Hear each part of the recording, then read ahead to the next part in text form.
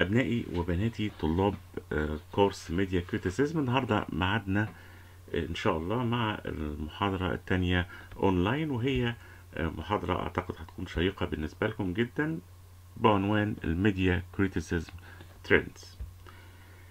There are elements determined by media criticism in the direction of creativity in media work, including هي اللي أقصده هنا إن في مجموعة من المقومات أو العوامل اللي بتتحكم في تحديد مدى الإبداع اللي في العمل الإعلامي، واللي بيستخدمها إيه بيستخدمها الميديا كريتيسيزم عشان يحكم على العمل الإعلامي. First, unity between the parts of the media work. Each technical work must be characterized by a unity reached between the different parts. The work is broken and lacks the creative factor without this unity. بقى أول هذه العوامل ما يسمى باليونيتي أو الوحدة اللي موجودة بين أجزاء هذا العمل الإعلامي. كل عمل فني أيا كان موفي، فيلم أو لوحة أو باليه أو غيره، أيا كان العمل الفني بيتميز بوجود وحدة توصل بين الأجزاء بتاعته. من غيرها ممكن العمل يبقى مفكك وبعيد عن الإبداع. ممكن جدا تكون الوحدة دي مثلا في الموفي أو الفيلم السينمائي يكون من خلال الأكتورز، من خلال استخدام زوايا التصوير، من خلال الأوديو أو الفيديو، في وحدة معينة ماشية بسيستم معين طول العمل الفني. ممكن في خلال اللوحة مثلا، اللوحة استخدام الظلال بشكل معين، بشكل بيربطوا خط معين في اللوحة، أو استخدام الزوايا اللي بيستخدمها اللي بيقوم برسم اللوحة في توصيل المفهوم بتاعه، واستخدام الألوان بشكل أو بآخر في اللوحة بيجمعها وحدة معينة أو اتفاق معين. المهم إن اليونيتي بين البارتس دي بتبقى هي اللي بتجمع العمل وبتديله قوته في المجال الإبداع. النمرة 2 اللي هي balance and harmony between the elements of media work and its components, where all elements are equal so as not to overwhelm each other, since the imbalance in the media often leads to lose its beauty. اللي بيكمل موضوع اليونيتي هو وجود البالانس أو التوازن، الهارموني والانسجام اللي موجود ما بين عناصر هذا العمل الإعلامي ومكوناته. كل العوامل الموجودة فيه أو العناصر المكونة لهذا العمل بتتكامل مع بعضها، بحيث أن لا يطغى عامل على آخر. بحيث مثلا أن التصوير في الفيلم لا يمكن ان هو ينهي دور السيناريو، او السيناريو لا يمكن انه يأثر على الدور اللي بيلعبه الممثل، وكل دول بيسيستمهم بشكل اخر الدايركتور بتاع العمل الفني. يبقى فيه توازن وانسجام في العناصر المكونة لهذا العمل الفني. Diversity. Media work gives areas in the aesthetic test and allows the public to find diverse work is not boring. Diversity contributes to the making of a beautiful integration of media work. مع وجود الوحدة والانسجام لازم يكون في نوع من أنواع التنوع داخل العمل الفني، بحيث ان ده يغير من المود او من شكل التذوق الجمالي، ويتيح للجمهور ان هو يجد عمل متنوع وغير ممل. الحقيقة الديفرستي بتتحقق على مستويين. ممكن تتحقق على المستوى الهوريزونتال او الفيرتيكال. مستوى الهوريزونتال يبقى فيه تنوع داخل نفس العمل نفسه، بحيث يكسر حدة الوحدة او اللي اتكلمنا عنها في النقطة الاولانية. يبقاش كله حاجة واحدة، يبقى فيه تنوع بسيط يكسر، يعني دايما مطلوب ان الديفرستي تكسر اليونيتي في بعض الاحيان.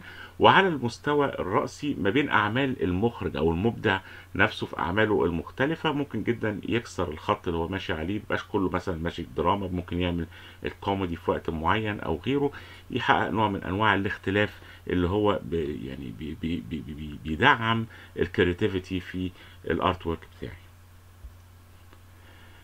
Great care in the text written or read, because the quality of style and choice of words contributes to the achievement of creativity for work. هنا المفروض ان يبقى فيه عناية حقيقة بالنص المكتوب او المقروء بالخاص بالعمل ده، لان جودة والاسلوب واختيار الكلمات الحقيقة بيسهم في تحقيق الابداع بشكل او باخر في هذا العمل.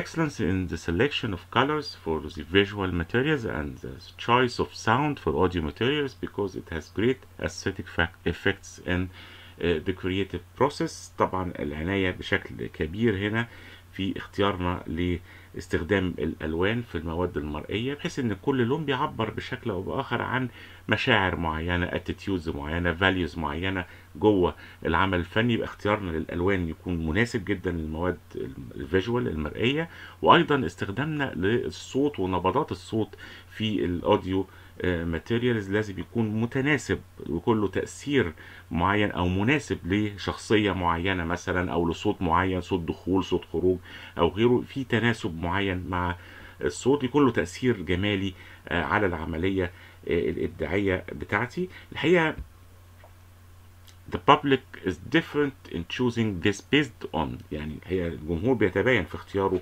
لمسألة الألوان والكلام ده كله. الألوان يعني سواء يعني سوري الألوان أو الأوديو في الصورة أو الأوديو بناء على الكالتشر of each individual and his environment and personality, status of the individual psychological and social. ثقافة الفرد وبيئته وشخصيته تحكمه بشكل أو بآخر في اختياره للعناصر الجمالية زي الألوان والصوت والصورة والكلام ده كله، وكذلك أيضا وضعه النفسي والاجتماعي، لأن المبدع له طبعا أو حالته النفسية وحالته الإبداعية، المود بتاعه، وضعه المجتمعي بشكل عام ممكن يأثر ويتدخل بشكل كبير في إبداعه أو إخراجه لعمل معين. However, aspects of these colors and sounds enjoy wider acceptance in the media environment, especially since modern technology has given great potential to control these colors and sound through graphics and montage, which contributes to its creative aspects. لكن الحقيقة الجوانب دي تتمتع بقبول كبير في بيئة العمل الإعلامي. التكنولوجيا تدخلت بشكل كبير جدا سواء في داخل مصر أو في العالم طبعا بشكل أوسع. أتاحت لنا إمكانيات كتير في استخدامات الصوت والصورة من خلال الجرافيكس والمونتاج الصوتي، وده خلق نوع جديد أو أنواع جديدة من الإبداع في الأعمال الفنية اللي احنا بنتعامل معها. الميديا كريتيسيزم ترندز، وده الأساس بتاع الليكتشر النهاردة. عندنا في مجموعة من الاتجاهات في النقد الإعلامي مختلفة بتظهر في الارتيكلز اللي انتم ممكن تشوفوها مكتوبة عن أعمال فنية معينة، واللي هتظهر في كتاباتكم برضو إن شاء الله. الفيرست ترند اللي هو knowledge trend that emphasizes that the media is delivering message and that the media message carries the cognitive meanings that illustrate the different ideas and directions, but the focus on it makes it lose the elements of other media work. الاتجاه الأولاني بنسميه الاتجاه المعرفي. الحقيقة اتجاه بيؤكد على إن الإعلام بيقوم بتوصيل رسالة، وإن الرسالة هي أساس العمل، وإن المعاني هو المهم، إن الخروج بالمعنى والمعرفة والأفكار والأيديولوجي الموجود هو ده الأساس، وبالتالي بيركز عليه جدا المقال أو المقال النقدي، وبيفتقد التركيز على عناصر العمل الأخرى زي الألوان واستخدامها، زي الصوت، زي الصورة، زي غيره. فيبتدي يركز في مقاله النقدي مثلا على إن هذا الفيلم بيناقش فكرة اجتماعية معينة وهي فكرة كذا، ويبتدي يخدم في كل الارتيكل على مسألة الايديا اللي هو بيقوم عليها العمل الإعلامي، ويتجاهل بقى كل العناصر الجمالية، الأستيتيك فاكتورز وغيرها من العناصر الموجودة في العمل الإعلامي. فيركز في المقال بتاعه، المقال النقدي، على الجانب الفكرة أو الجانب الخاص بالأيديولوجي أو الموضوع أو المعرفة المعينة اللي بينقلها هذا العمل دون العناصر الأخرى. ده بيبقى نقص كبير في مقال مكتوب بهذه الطريقة، وبيعتمد على النوليدج ترند بشكل أساسي بس من غير بقية الترندز هنتكلم عنها.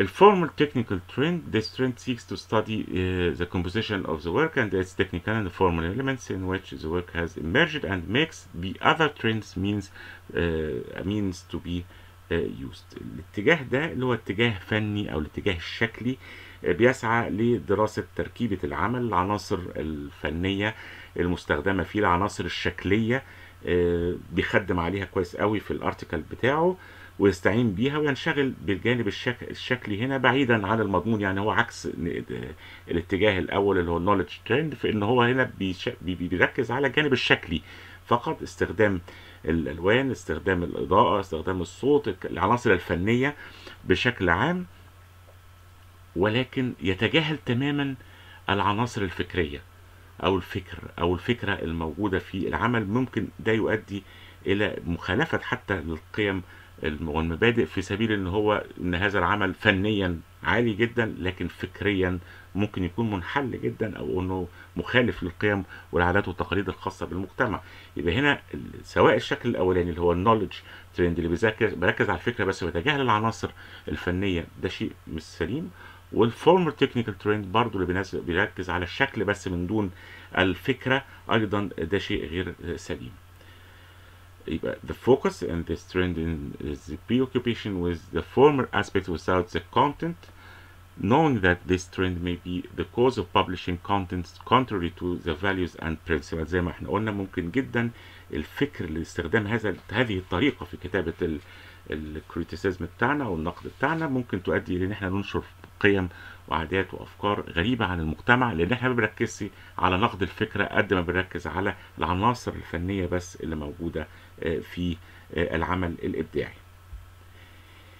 Social trend. This trend is linked to the social and cultural life and the emphasis that the human responds to the social and cultural changes that fit the environment. But this trend represents personal judgment of individuals and it is influenced by external factors of the media work. الاتجاه اللي بنسميه السوشيال او الاتجاه الاجتماعي بيرتبط بالحياة الاجتماعية ويرتبط بالحياة الحضارية، والتأكيد على أن الإنسان بيستجيب لمتغيرات اجتماعية معينة وحضارية بتناسب البيئة.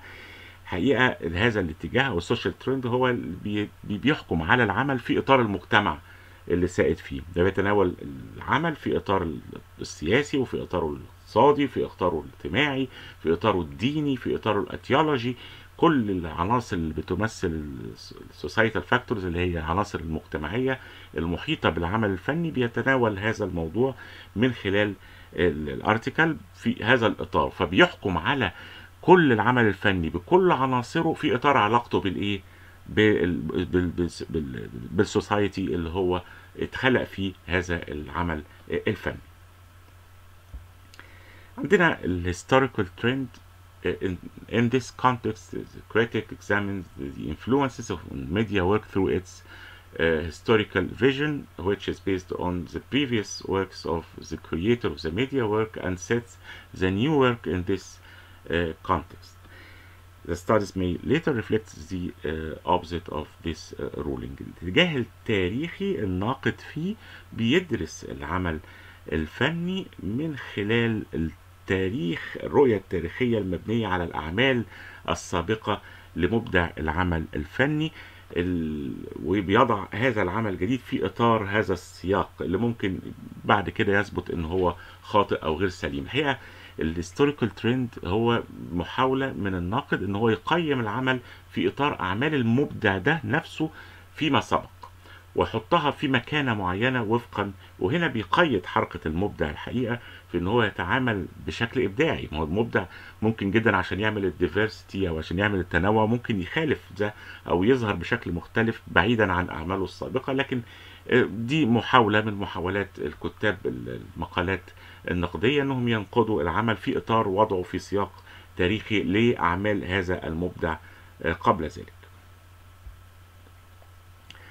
The psychological trend, this trend is based on the psychology of the media workers as well as the psychological state of the receivers. الحقيقة sometimes this trend may be self-criticism based on private opinions which may be subjective with the disappearance of the technical values of formative media work. الحقيقة الاتجاه النفسي بيرتكز إلى دراسة أو إلى النقد الجانب النفسي في الحقل الإعلامي، الحالة النفسية للمبدع والحالة النفسية للمتلقين. ممكن يكون نقد ذاتي مستند لآراء خاصة، ممكن ما تكونش صحيحة، ممكن ما تكونش موضوعية،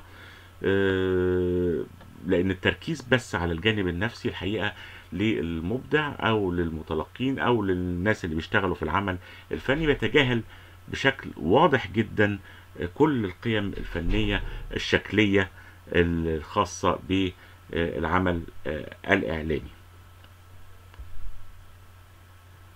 Integral trend. This trend combines all previous trends and looks at the media work with a comprehensive view. This trend is characterized by the following. خلي بالنا الانتجرال ترند اللي هو الاتجاه التكاملي اللي بيجمع بين كل الاتجاهات اللي فاتت وبينظر الى العمل نظرة اشمل مع عدم ان هو ما بيغلبش جانب على جانب اخر. هو بيتميز بمجموعة من الخصائص technical balance between content from form and style، يبقى توازن فني بين المحتوى والشكل والاسلوب. يبقى احنا هنا مش بس بنقتصر على النقد بتاعنا على المحتوى او مش على الشكل او على اسلوب التعامل مع العمل الفني، لكن بيعمل تكنيكال بالانس ما بين الثلاث عناصر دول. ruling on media work in terms of content from form and technique، بيحكم على العمل بما فيه من مضمون ومن شكل ومن اسلوب فني.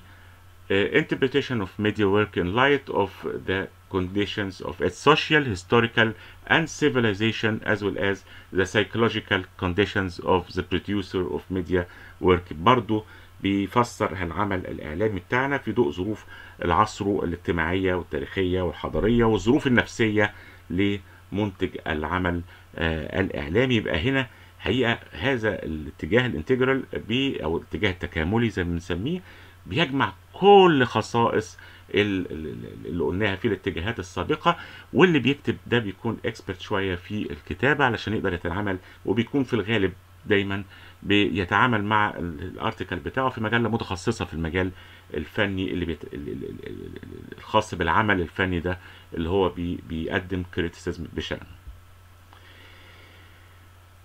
It's important here to note that the monitoring of media criticism trends is the following process of tracking readable audio and visual media. طبعا رصد هذه الاتجاهات الخاصة بالنقد الإعلامي اللي احنا اتكلمنا عنها من شوية كانت بناء على دراسات كتير اتعملت على متابعة لارتيكلز كتير اتكتبت، سواء كان نصوص إعلامية مقروءة أو مسموعة أو مرئية. Critical writing should be descriptive and neutral, but sometimes it's necessary to handle the text with some subjectivity or to put knowledge for knowledge, ideology for ideology. هي طبعا الناقد كلما أمكن بيحاول إن هو يكون في كتاباته وصفي ومحايد شوية، إلا إنه بيضطر إلى تناول الشيء أو العمل الإعلامي ببعض الذاتية في بعض الأحيان، او ان هو يحط الفكرة قدام الفكرة او يتناول ايديولوجية بايديولوجية تانية، خصوصا لو هو بيتناول عمل اعلامي عليه يعني لغط كتير او كلام كتير ممكن يكون فيه معارضات شديدة لما قيل او لما صور في هذا العمل الاعلامي، فبيضطر الناقد وفقا طبعا للإديتوريال بوليسي اللي احنا اتكلمنا عنها قبل كده، السياسة التحريرية في الصحيفة اللي هو بيشتغل فيها، ان هو يتعامل بشكل في بعض العدائية في بعض الأحيان، أو مواجهة المنطق بالمنطق أو الفكرة بالفكرة.